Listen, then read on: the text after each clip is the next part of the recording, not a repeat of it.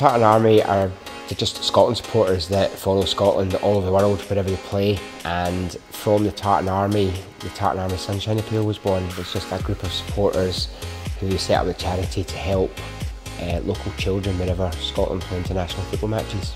A friend of mine who I know from Scotland is involved with the Tartan Army, and he asked if I'd be interested in seeing them on the first part of their journey from Wembley up to Hampden Park. We will be setting off on Tuesday morning from Wembley Stadium. We're leaving at 6 o'clock in the morning. To cycle somewhere in the region of about 460 miles, time to arrive before the Scotland-England game on Saturday the 10th of June. It's been amazing.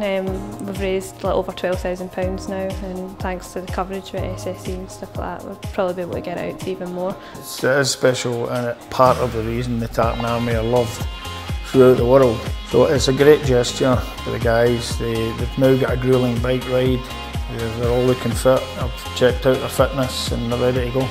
Well, I hope that the awareness is raised significantly enough for the guys to be seen on the journey, the guys and the girls of course, to be seen on the journey, and they get a lot of motivation along the way, because I'm sure that once or twice they'll be in need of a wee push or a wee shoe, and it'd be nice for the punters to give them a wave and a cheer on their journey.